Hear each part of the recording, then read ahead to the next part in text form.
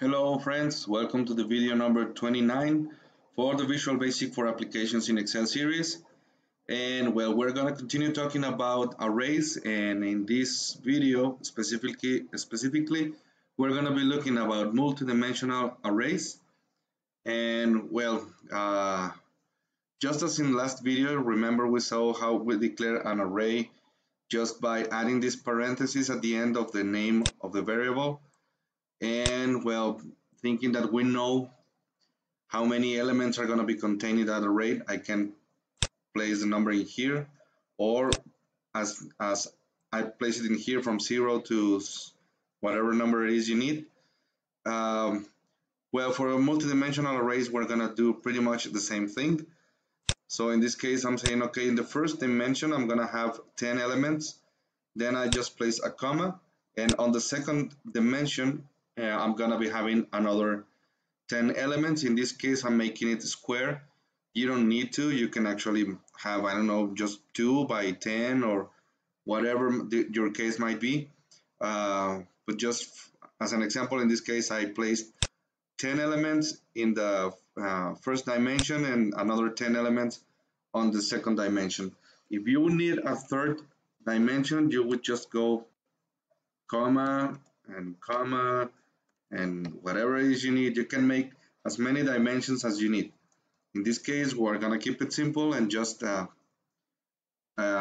it a two-dimensional array. And well, I'm gonna be having here two loops. I'm nesting this for loop inside of this other one. I'm using for loops again to populate my two-dimensional array.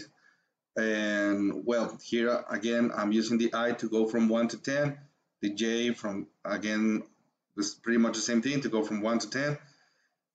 And then I'm saying numbers 1 minus 1, because remember, the index starts at 0. The computer is going to be, or VBA is going to be starting counting at 0, like we saw in here. So I wanted to say that the number, or the element is stored in numbers, which is my new two-dimensional array. That's how I name it. 0, 0, that the very first element of my array, it's gonna be just the multiplication of 1 by 1. And then I want to write that number or that element of my array in cells 1, 1, which is gonna be A1. Here, instead of range, I'm using this new notation. I don't remember if I have used it in previous videos, but if you put it like this, just cells, it's very convenient, because again, a two-dimensional array, you can imagine like having a grid like we have here in Excel. A one-dimensional array will be just like one column or one row. Here we're gonna have a grid. If you put a third dimension, you can imagine some kind of like a cube. And well, if we go to the fourth or beyond in array, I mean in dimensions, it's gonna be pretty hard to imagine, I guess, at least for most of us. So just don't try to imagine that. Just keep in mind that you can have as many dimensions as you need, and it's just like a new layer for storing more information inside of my array. So well, here for example, again, I'm using the J to loop through the columns. So first, what we are going to be doing is I'm going to be populating the first row, moving through the columns, and then we're going to move to the A2 or the second row and fill all the columns and so on. So let's do step by step. So in this case, again, I'm going to start 1, 1. So I'm going to say, okay, numbers 0, 0, or the very first element in my array is going to be 1 multiplied by 1. And just write that on cells 1, 1. When you use this notation, remember this is the row, this is the column. You can invert this if you like.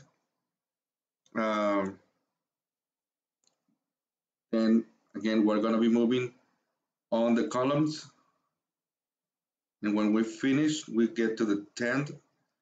Now we start on uh, the second row, and we start filling again all the columns. It's just, remember, it's just the multiplication of whatever it is the value of I multiplied by the value of j.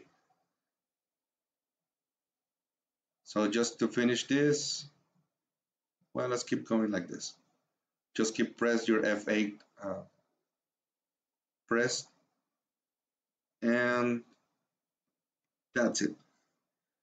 Okay, so this is basically how you can declare a two-dimensional array. You can just keep adding as many um, dimensions in your array as you need. And well, here, for example, remember we saw how to populate. Well, actually, we're doing it here too. You can be reading and populating your array from data that you already have in here. You will just have like reversed this. You will have something like my integers I minus 1. It's going to be equals to whatever it is in range or the value of the range A1. So again, you will have this on this side and this on this side. So you will be reading whatever is the value of this cell and then store it in this um, in this array and in this index of this array, right? So you can do the same thing for meaning here for two-dimensional arrays. Use a nested loop to go cell by cell, reading cell by cell, and you can be storing this data inside of your array and populating your array.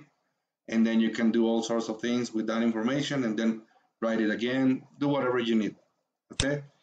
So in the next video, we're gonna finish talking about arrays. We're gonna be seeing how to declare an array when I don't know how many elements I'm gonna contain there.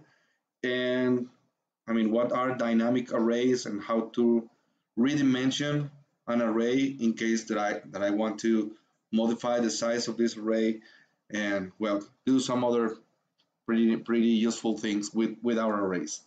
Okay, so as always, I hope that you find this video useful. Thanks all of you for watching. Please don't forget to subscribe, share and like the video. And well, I hope to see you on video number 30.